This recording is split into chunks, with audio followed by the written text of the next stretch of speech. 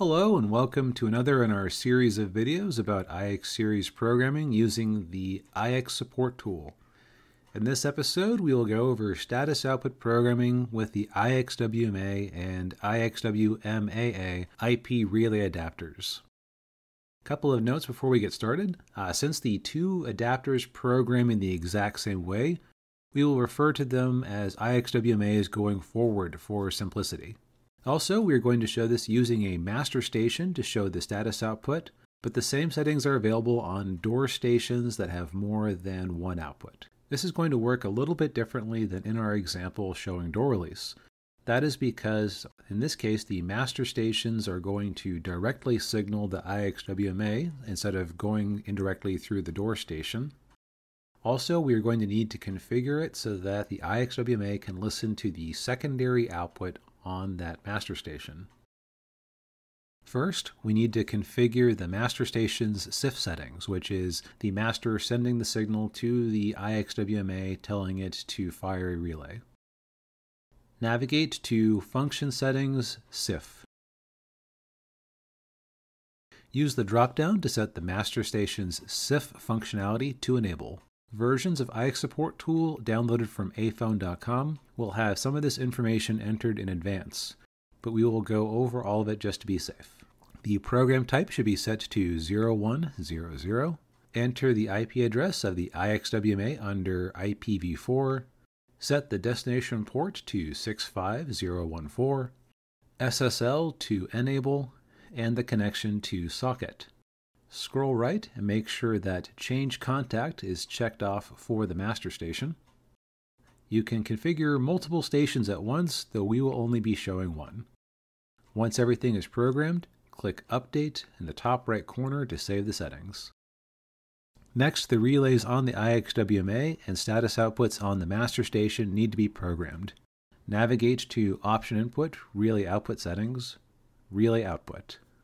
The IX support tool will display relay output 1 by default.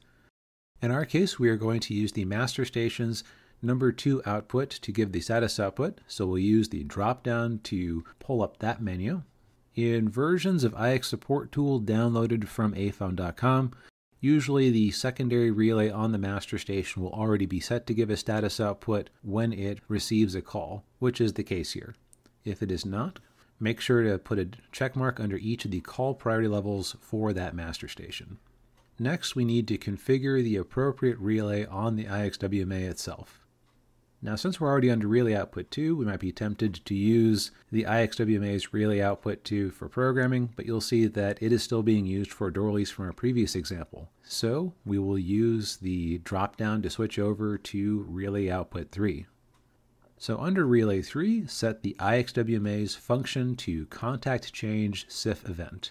Then, to the right will be the column labeled Contact Change SIF Event. Click Open to bring up the list of stations in the system. Select the master station that corresponds to this output on the IXW-MA, and click OK. Click Update in the top right corner.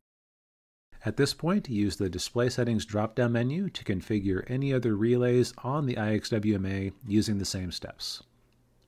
Now, if, like in the previous example, we were using the station's primary output, we would be basically done at this point. However, we need to make sure that the IXW-MA interprets the signal from the master station correctly. By default, the IXW-MA only listens to a station's main relay output. Since we used the secondary output on our master station, we need to change the name of the IXW-MA itself. So, navigate to Station Information Identification. By default, the IXW-MA only listens to a door or master station's main relay.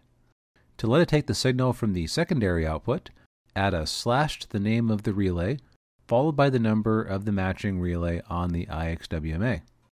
In our case, we are using relay number 3 to listen to our master station's secondary relay. If more than one relay is listening for a secondary output, add a period and the next number. So, for example, if we were using 3 and 4, we would add 3.4 after the slash.